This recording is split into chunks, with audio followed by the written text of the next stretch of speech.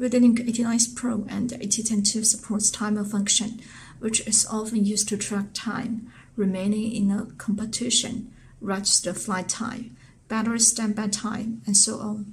I'm going to introduce the function and take AT9S Pro as an example. Cover on the transmitter. You can see T1 and T2 at the home page, corresponding to timer 1 and timer 2, and MT here is the power on time of the transmitter. You can set it and use it as timer 3. Enter basic menu. Timer. As we can see here, you can set 3 timers in total, and time. You can see the time up to 99 hours, 59 seconds, and for example, I set it to 1 minute. And there are 3 flight modes: up, down, and DNS. Up means the timer will count from 0 to the time you set, and down means the timer will count from the time you set to 0. When the countdown ends, the timer will continue to count down below 0. And DNS means the timer will also count down, but when the timer reaches 0, the counting will stop. And then you need to assign 2 switches for on and reset to turn on the timer and reset the timer. The switch can be set from switch A to switch H, and logic switch 1 to 3, throttle up, throttle down, power switch. For 2 position switch or 3 position switch, you can set the position to up, down, center, or other values. And for logic switch 1 to 3, and please refer to the basic menu logic switch.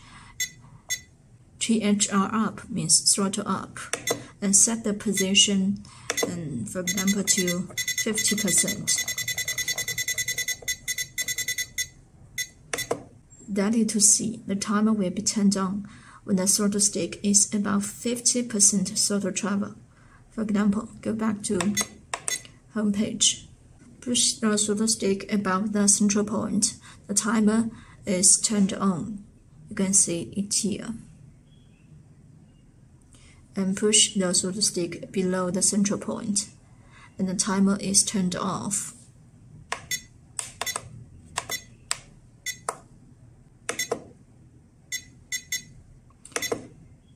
And THRDM means throttle down. The function is opposite to throttle up. PWRSW, power switch, means the timer is turned on once the transmitter is powered on, and no switch is needed to turn on the timer. And I set the switch to switch A and the position to up. That is to see the timer is turned on when switch A is pushed up and turned off when switch A is pushed down. And go back to the home page. Push switch A. The timer works, and push switch A down, and it stops. And reset in the timing value will return to set value. The setting method is the same as the switch here. And I set the switch to switch D, the switch here, and the position to up.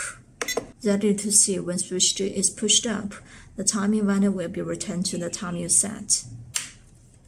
And go back to the home page. For example, push switch A up to turn on the timer.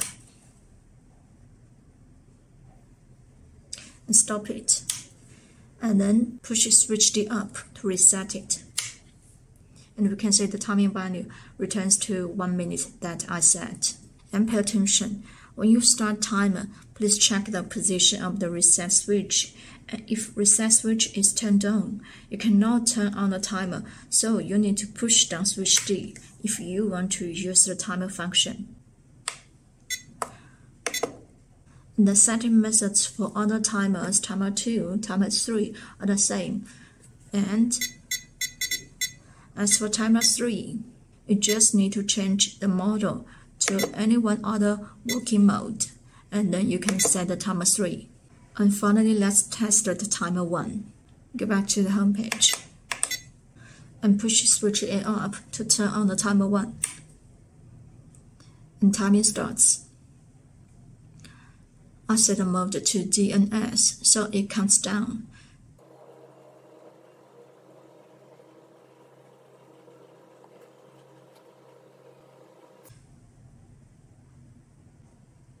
And I count down 20 seconds.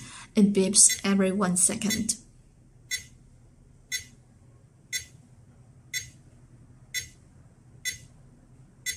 In the countdown 10 seconds, it beeps twice every 1 second. Since the mode is DNS, and when the timer reaches 0, the counting stops, and then I can push switch D to reset the timer. And we can say the time here returns to 1 minute that I've set. So that's all about the timer function of AT9S Pro.